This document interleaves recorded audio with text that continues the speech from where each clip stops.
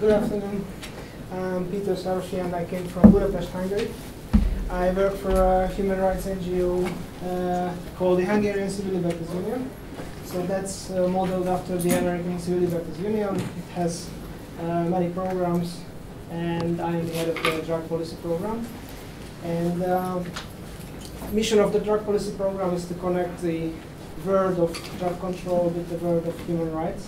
There was a special reporter of the Right to Health of the United Nations who said that these two systems exist in parallel universes, like there is no connection between human rights and drug control. And the mission of our organization is to connect the two. And today I will talk about one particular way how to bridge the gap between human rights and drug control, and this is video advocacy. And we have an English website, drugreporter.net, where you can find loads of videos, and of course you can join us on Facebook or Twitter, and you can follow our videos.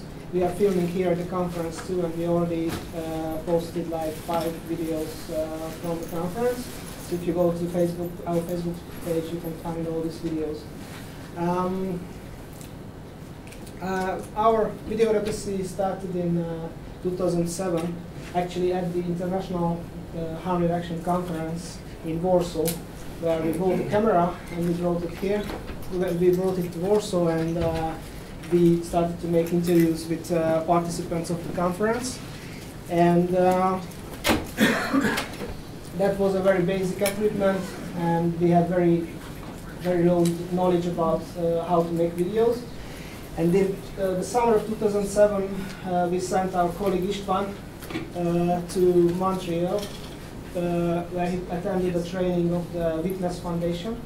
That's an NGO based in New York that is organizing trainings for NGOs to train them how to use the camera and how to use editing softwares and how to use videos in a strategic way for advocacy. And since then, our video program has produced more than 500 films, and a few of these videos are like 1-2 minutes short interviews, but we also have like 1-hour documentaries, and of course we use online video sharing websites to reach out the public with our videos, and all of our videos are Creative Commons licensed, so actually everybody can use the video stuff with a reference.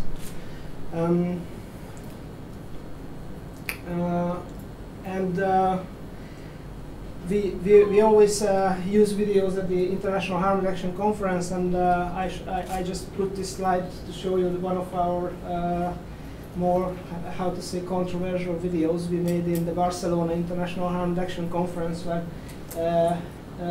the International Harm Reduction Association announced that they will organize the next conference in Thailand, and it divided the harm reduction community in Barcelona.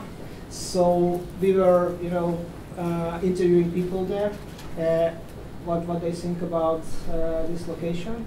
And in one day we produced the video, and actually it's a 15 minutes video, and then it just really highlighted this issue. I will show you what functions, for what functions you can use videos in advocacy. So one of our first successes was the Silenced NGO Partner video, which we produced in 2009. And the aim of this video was to mobilize people and raise awareness on an issue. We went to the Commission on Narcotic Drugs. This is a high-level UN meeting on drug policy in Vienna. It's an annual meeting. And there is an NGO forum of this Commission on Narcotic Drugs. And we were there with my boss, Balázs, and we filmed this session. And actually, we filmed a guy called Frederick Polák. He's a Dutch psychiatrist. And he posed a very simple question to Mr. Antonio Maria Costa, the head of the UN Agency on Drugs and Crime. And his question was, how comes that in the Netherlands, where adults can buy cannabis in coffee shops, the prevalence of cannabis use is lower than in neighboring countries and much lower than in the United States. And actually, Mr. Costa didn't answer the question. He didn't give an answer, but actually he silenced Mr. Polak, and we just made a very short video about this, and it got like 100,000 views on YouTube in a few weeks. And in the end of the video, we put a mobilizing message.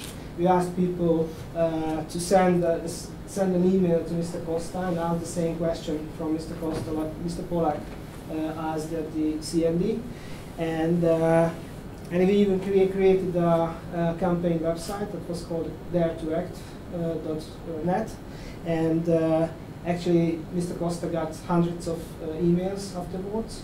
And there was a really big pressure, and we knew that this video was circulated even in the UN listservs. And just a few weeks later, Mr. Costa visited the Netherlands first, and he visited the coffee shop first time as a UN drug director. And I don't say that it was only because of our video, but we got some information from the UN that it really contributed to this visit. And actually, even the Dutch government complained. So this video also shows that it's very easy to create a very powerful video message if you have a camera at the right place at the right time. And you can use videos to make UN and all governmental drug policy meetings more transparent. I think transparency is a really key issue. For example, if any of you have been any UN drug meetings, then you know that it's like quite secretive. It's not very friendly to NGOs, and actually most of the society have no idea what's happening inside a UN meeting. And if you have a video camera, then you can make these meetings much more transparent. For example, in 2010, we just recorded a high-level session of the UN on drugs, and they discussed the past 10 years. You know, in 1998, the UN decided to create a drug-free world, and after 10 years, they reviewed this process. But actually, as you see, it was not a very interesting discussion inside. So it was just enough, you know, to filming some delegates falling asleep while the chair of the CND was talking about how to tackle the world drug problem. So we really didn't need big editing work after this. Like, I'm just saying that because you don't really need a very high technical knowledge to produce a very powerful video. Videos are also good to give voice to those who are voiceless, user communities, for example. And we made several movies to give voice to different kinds of user groups from various countries of the world. For example, at the Liverpool Harm Reduction Conference, we made a movie with for input, and this is a promotional video for the international network of people who use drugs. And it's not only, you know, that they can tell their views, but also these videos can be used as a promotional materials. They can send it to donors, so you can use it in many ways. And we made several videos for various NGOs for promotional purposes. So videos can be good for education. We know that at many universities our videos are used for classes. And I just show you one example, our video on naloxone, take home naloxone, and this is about the right to survive overdoses. And we filmed it also at the Liverpool Harm Reduction Conference. And this is a longer video for educational purposes. You can also use videos to chronicle the movement, harm reduction drug user movements, to document and to tell the story how we got here. And for example, our movie video is an example for this. We also made it at the Liverpool conference. It's called Back to the Roots of Harm Reduction. This tells the story of harm reduction because in Liverpool, the harm reduction community celebrated its 20th birthday. So we were interviewing the key people who participated in the birth of harm reduction. And this video just tells the story of harm reduction. We also have cooperation with various national NGOs, and we help them to advocate for national drug policy reform. One example is Poland. 2 years ago, we went to Poland where the parliament discussed the new drug law that made a step to the right direction. Like it gave the discretion to the prosecutors not to prosecute small-scale drug offenders. And actually, we made a video. We interviewed several people in Poland, and this video was part of a national campaign for drug policy reform. And it also had a mobilizing message. We asked people to send an email to the president of Poland to sign the bill which reformed drug laws, and the campaign was quite successful. It's also a good example of how to use social media to spread your message. Our Polish partners created a Facebook page, and finally it got like 70,000 likes in a few weeks. So our video has been viewed like by, I don't know if it was 50,000, I think it was 60,000 people.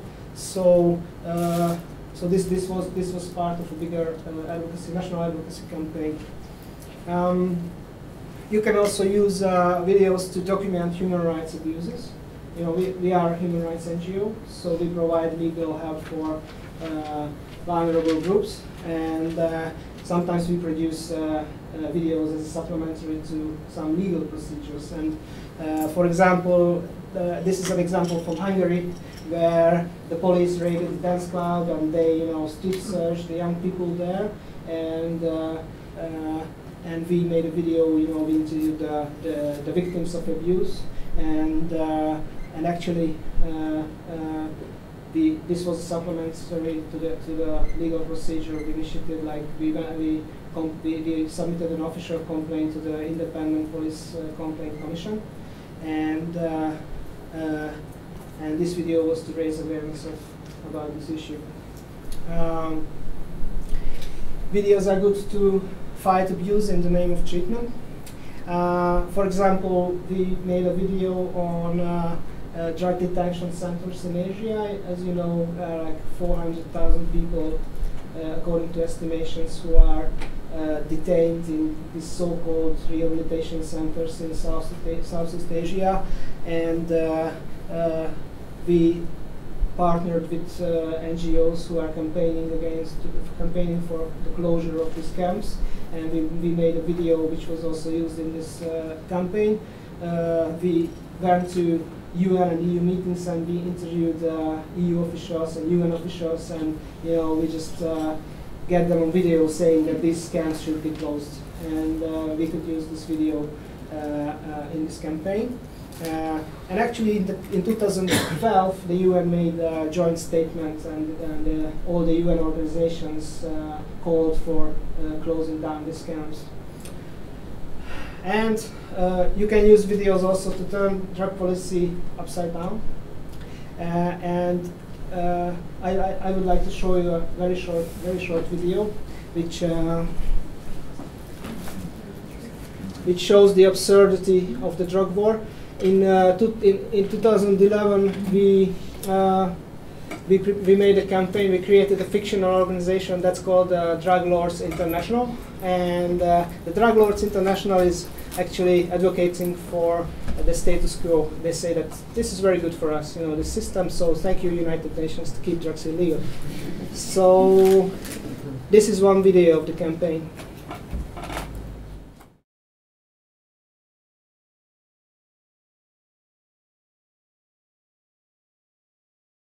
I'm not ready yet, please stop. Стоп, сказал, дебил, блин. Добрый день. My name is Igor, and I'm a businessman from Moscow. Long time ago, when me and my friends from KGB, we served our motherland in Afghanistan in early 80s.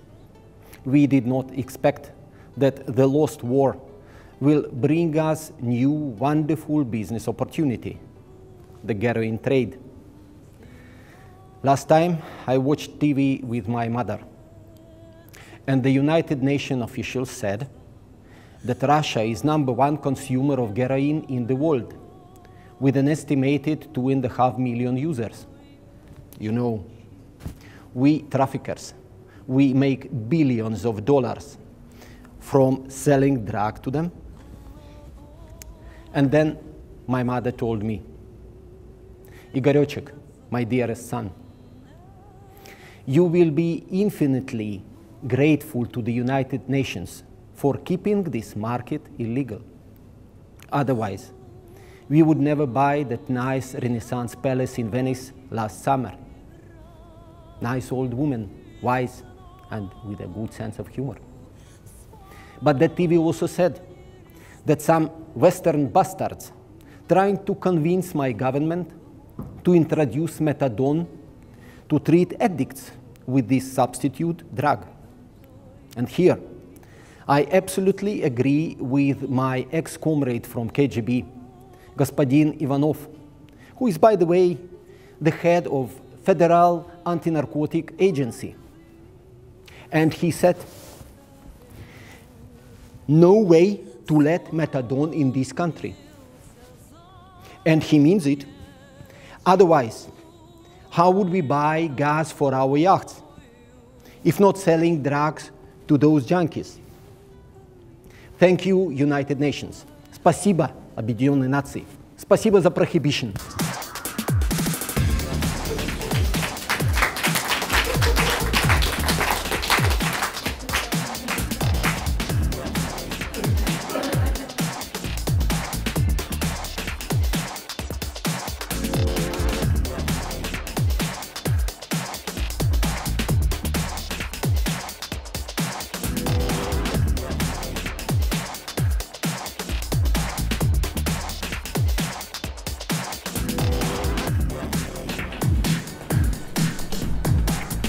So this is a campaign video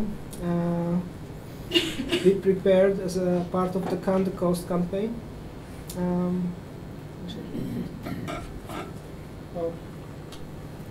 So there's a new campaign initiated by Transform,